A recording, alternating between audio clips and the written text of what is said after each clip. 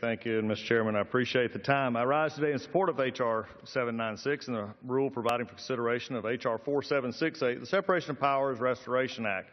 And I want to thank not only the chairman, but also my friend from Texas, Congressman Ratcliffe, for introducing this legislation and bringing it through the Judiciary Committee.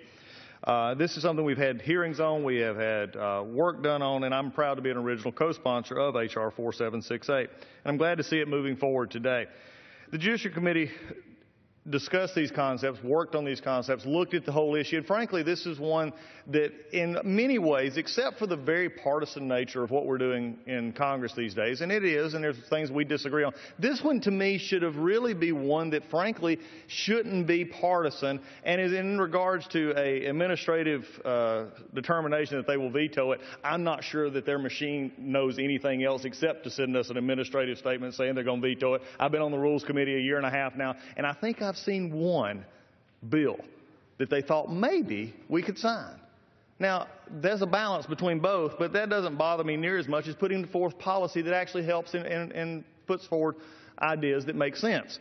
The Separation of Powers Restoration Act amends the Administrative Procedures Act to overturn two doctrines that call for judicial deference to agency interpretation of statutory and regulatory provisions, the Chevron and Auer doctrines. These legalese descriptions of the bills may sound dry, but its importance cannot stated. Let's just put it in plain English. The Separation of Powers Restoration Act ensures federal bureaucrats can't interpret the legality of their own regulation at the expense of hardworking American or the separation of powers. The United States Constitution clearly defines the duties of each branch of government, but today the executive branch far too often acts as a lawmaker or law interpreter when it is supposed to be a law enforcer. And for this Congressman, this is both parties. I do not want the executive to take this constitutional role of this body. I don't care who sits in the White House. This is not something that should be taking place, and it has taken place over time. And we've got to come to understanding why this matters. You see, this is a serious threat to the separation of powers, and I believe the administration has gone out of its way to try and ignore or to rewrite what they don't like from up here. The Chevron and Auer doctrines are helping them justify these unacceptable actions. Executive branches should be seen not as law-making authorities, but instead almost as expert advisors or witnesses on regulation. But under the Chevron doctrine, agencies essentially got the power to make policy when Congress either explicitly or implicitly delegated the power. Under Chevron doctrine or Chevron deference, agencies are essentially free to define the meaning of statutes that they administer, and the courts defer to the agency interpretation. Now, Mr. Speaker, just for a moment, listen there. The courts have set up under the Chevron doctrine saying basically this may be what Congress said. Here's what unelected officials have said. We're going to side with them. At what point in the judicial frame of reference does that make sense when they are to be the interpreter of the law written in these bodies, in this building, instead of those down the street who have decided in their own infinite wisdom that they know better than those here? Now, they may have larger degrees, they may have longer time, they may have forever. That's fine. If they want to make law, let them put their money down and run for Congress. Do not make law from the cubicle. And that's what we're seeing. And unfortunately, the courts have said, you know, we're going to side with the executive in this. In my opinion, out of the realm of what the Constitution actually states. In other words, really what the courts are saying is to avoid interpreting the law, they're allowing agencies who wrote the regulations free to play political games or to do whatever they want to do. The Separation of Powers Restoration Act will address this situation. It replaces the current standard review with a requirement that the courts review challenged agency decisions without deference or regard to the agency's legal conclusions. This will ensure that unelected bureaucrats are not left to write and interpret laws to achieve political gain at the expense of the American people. Federal regulations impose more than $1.88 trillion, that's T, trillion dollars on the economy.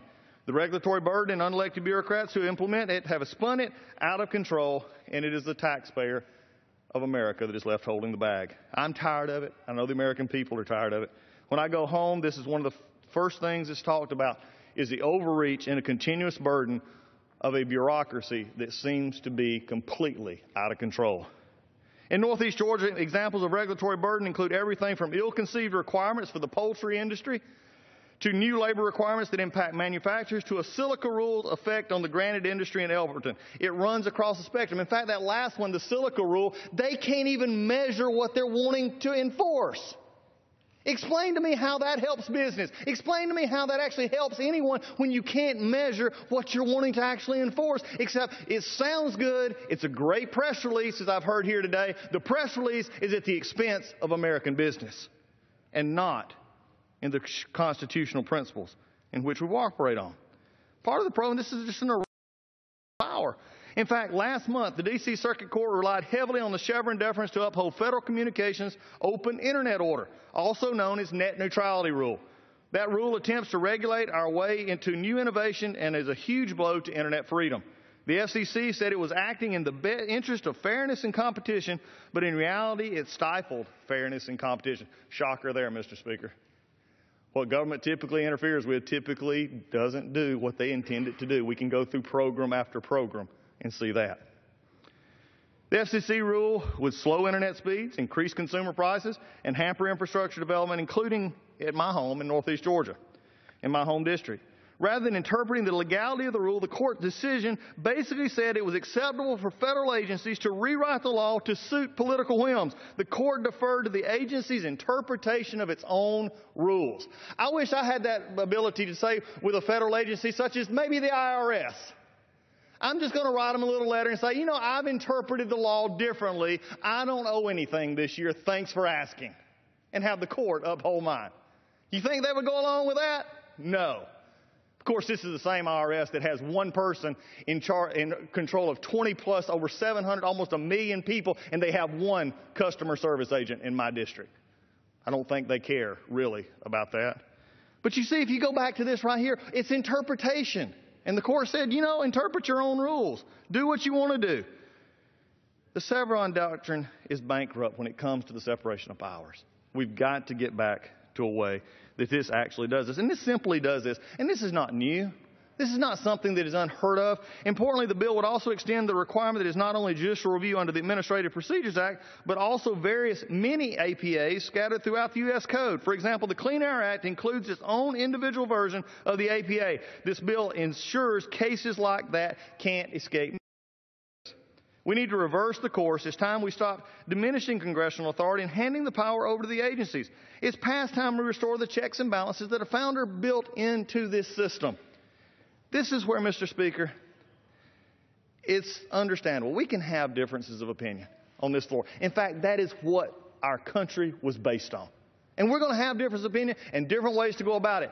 But what I cannot understand is on this floor, when we can't even come together to say we will hold for our own authority, our own congressional, constitutional authority, and say we'll happily give it.